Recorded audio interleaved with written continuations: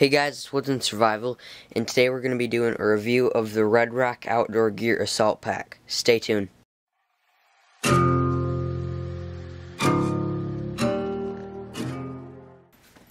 Hey guys, it's Woods and Survival. So like I said, I'm going to be doing a review of the Red Rock Outdoor Gear Assault Pack. And this pack is on Amazon.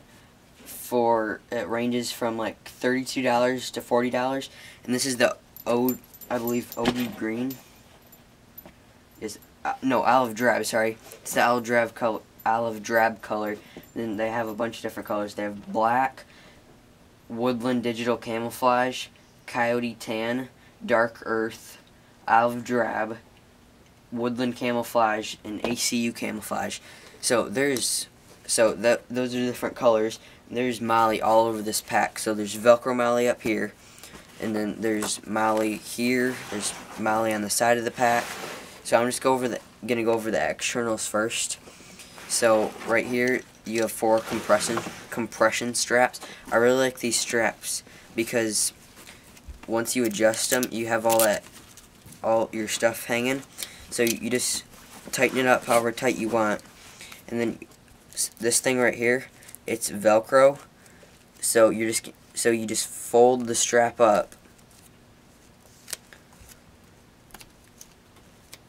You just fold the strap up like this, and you just set it on there, and you're gonna take it and put it on the strap, and you can just Velcro it up. I love that feature that they put on there, because you can just take your straps in, because they're all dangly. You can just make them really short. So I really like that feature. And there's 4 of those. And then on the bottom right here, there is also some compression straps. And there's Molly down here too. Sorry, I was struggling to hold that up. I hurt my arm over the weekend. And so I'm going to go over the back panel.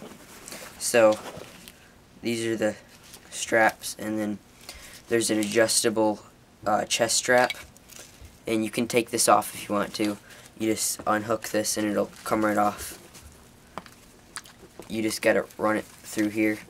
But anyway, so here's the straps in there.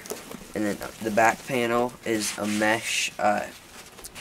It's breathable mesh. On Amazon it says it's a ventilated back pad. And then this opens up, and it's pretty big in here. You could put like a hydration bladder in there. I wouldn't suggest doing that though, because once you get them filled up, they kind of like sag to the bottom. It doesn't have like a tie up or anything up here, so it might be uncomfortable. You can try it if you want, but and then these are box stitched. I really like that they did that. And then it has a reinforced carry handle. It's also box stitched. So that is going to be it for the outside, and then I'm going to unload what I have in the bag and go on the inside. Okay guys, so now we're going to go through the internals of the bag. So right here on the front pocket, we have just a bunch of Molly right here. And then it's got sort of like a waterproof material on the inside. I think that's like if there was like a medium to light rain, that it would keep your gear dry. So just right here there's a pocket, and I usually keep like a notepad in there, and I just have like a Bic pen, and that goes right in there. And then there's 4 of these, but 3 of them are smaller, and then the 4th one is it's a little bigger, so you could maybe put like a skinny knife in there. So that's that pocket, and like I said, there's Molly all over that pouch. Then up here there's Velcro Molly. I just have my Punisher patch, American flag, and in here it has that same kind of waterproof material. There's no organizer pockets in here. And then this is what it looks like from the top. And there's the front pocket, there's like the center pocket, and then there's the big pocket. So I'm just gonna open this up, and this one is pretty big. It's got that same material. So right here, I just keep fire starters. This is pretty big. I can fit my whole hand in there. And then you just have two like mesh pockets, and then this one goes down pretty deep. This pocket is 15 inches tall, so that's a pretty big pocket. I've had my tarp in there. It was a smaller tarp for my one-person tent, but that's how big that one is. And then the main pocket is a clamshell pocket, and what that means is it unzips down the whole side and some onto the bottom, and it just clamshells open. So I'm gonna pause the camera and get in back. Okay guys, so this is the main compartment right here, and I just have a tarp in there just for size. And where's my tape measure? Okay, so this pocket is like 17 inches. So, and this tarp is pretty thick folded up. It's a pretty big tarp. I think that's like an 11 by 9 folded up, and that is 3 inches tall if it was puffed, you had maximum gear in it. So I'm just gonna take this and stand this up. So right here is the top of it, and it's got strings so you could tie something up, and then it's got this compartment right here. It's a little zipper. I find that when I take camping, I'll like put my socks or some stuff like that in there.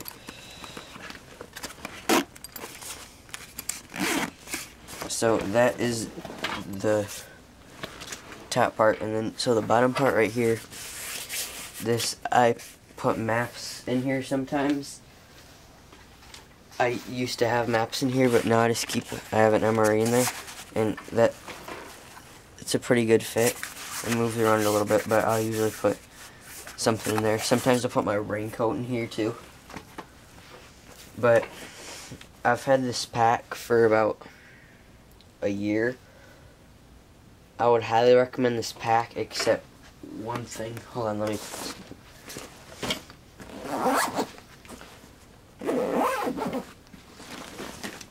So right here, this is the hip belt. Now this is good and bad. This can be good or bad for you. So this is the hip belt right here. It's adjustable. You can take it off if you want to. In fact, right here is the D-ring. Now the bad part about this is you have to feed this in there. So if you pull this too tight, if you pull this hip belt too tight, I've had this happen to me multiple times, and this will slide right out. And your hip belt, you can take your hip belt right off. So that's good if you don't want your hip belt. Now I find this, now if I have a bunch of gear in here, I'll wrap this around right here to squish this down. But if you don't want the hip belt on there, this is a great feature for you. If you do want the hip belt on there and you have a lot of gear in this pack, then that's bad, like me. But that's the only complaint I have about this backpack. So you could look at that good or bad. If you don't use the hip belt, that's good. If you do use it, that could be good or bad. But that's the only complaint I have about this pack. Otherwise, I would 100% recommend buying this for $35–40 with tax. This is an amazing pack. I would definitely recommend this to anyone who is up in the woods a lot. I keep a tarp in there in case anything. It just holds my gear perfect. I'll put a link down in this losing my voice. I'll put a link down in the description on Amazon. Thanks for watching. Please subscribe if you enjoyed this video. Have a great day.